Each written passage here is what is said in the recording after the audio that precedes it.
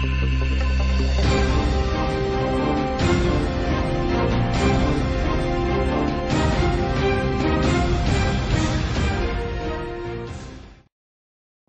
and welcome to the first part in this look back at Resident Evil 3.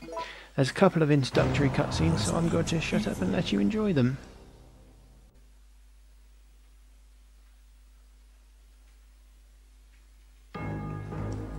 It all began as an ordinary day in September. An ordinary day in Raccoon City. A city controlled by Umbrella. No one dared to oppose them.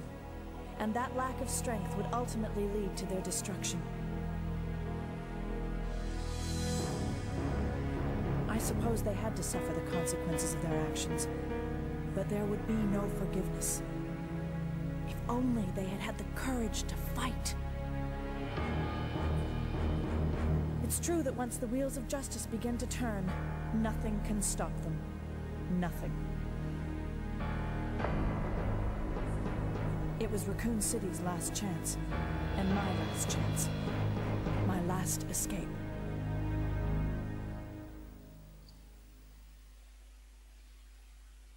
This is Chopper Delta, preparing to drop off at area E95070.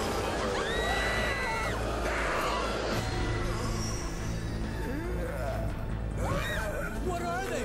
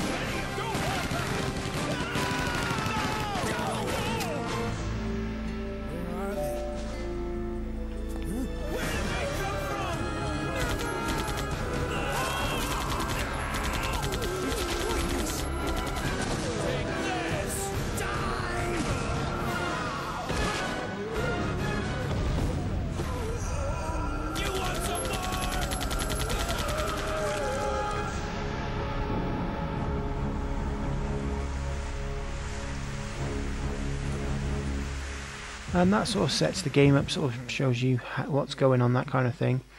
A lot of that actually is, the opening scene is in Resident Evil Apocalypse, which is the second film in the film series, if I'm correct. It's based around 3, so... this is a game I got for my birthday in 2000. I got it as part of one of those buy 2 games for a certain price, I can't remember how much they were. I got it with Resident Evil Survivor. And the reason I really wanted it was really because after Resident Evil 2 I kind of, well, I don't know, I just kind of went off Resident Evil a little bit, I suppose, and I knew 3 was out and everything, and I just kind of forgotten about it type thing. And my friend managed to get it.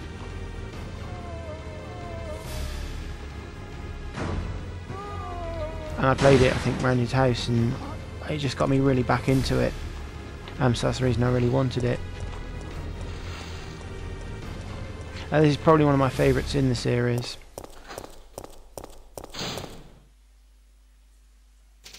September 28th, daylight.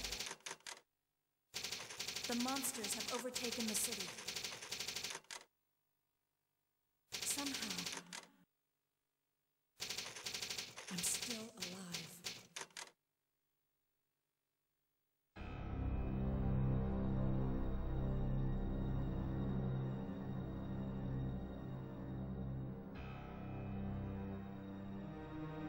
Okay, we've got to get out of here. What? What do you think you're talking about? I just lost my daughter out there. How dare you tell me to go back outside? I'm sorry about your daughter, but there isn't going to be any rescue. We have to get out of here. No! I'm not going anywhere. I'd rather starve to death in here than be eaten by one of those undead monsters! Now leave me alone!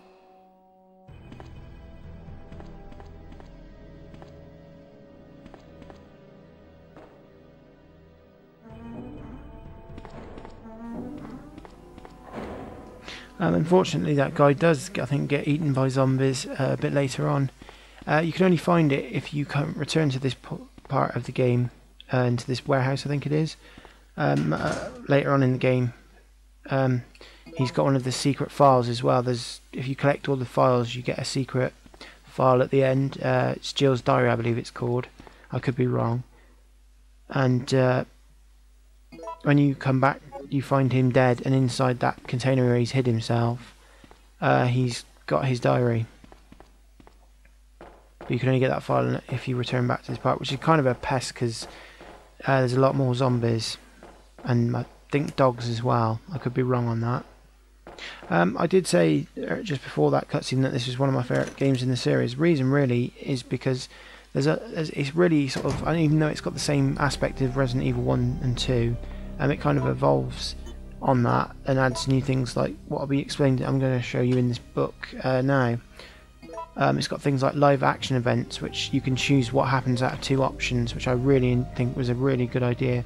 Also now you've got shooting barrels. If you press R2, I'm not sure what it is on the GameCube version, you can like take a whole group out of zombies with 1 bullet. Emergency escape, emergency dodge I think it's called. Emergency escape is where like the zombie's going for you and you can just shove him back or her back. Emergency dodging is where like a dog or a hunter, because the hunters are back in this one, dive at you, you can sort of just roll out the way.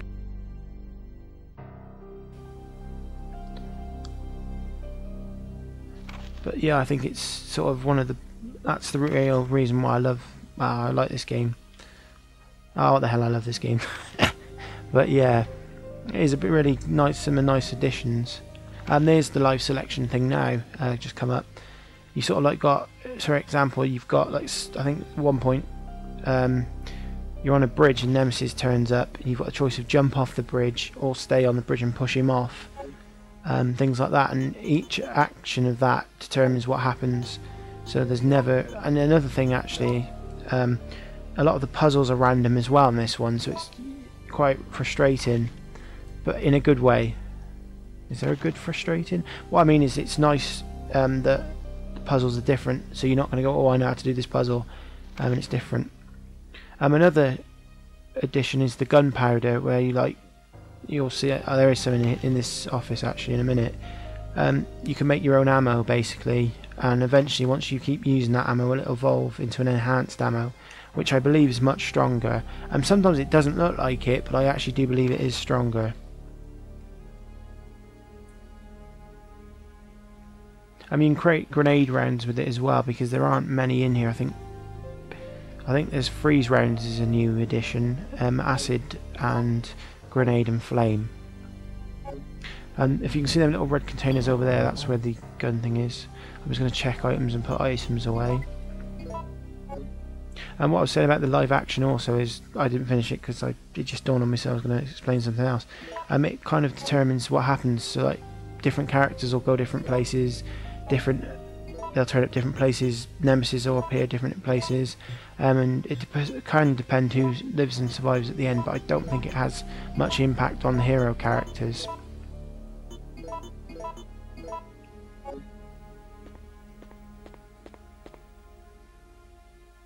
Also that gunpowder, I find if you separately use the reloading tool, so don't combine the gunpowders, it'll evolve quicker into the enhanced ammo.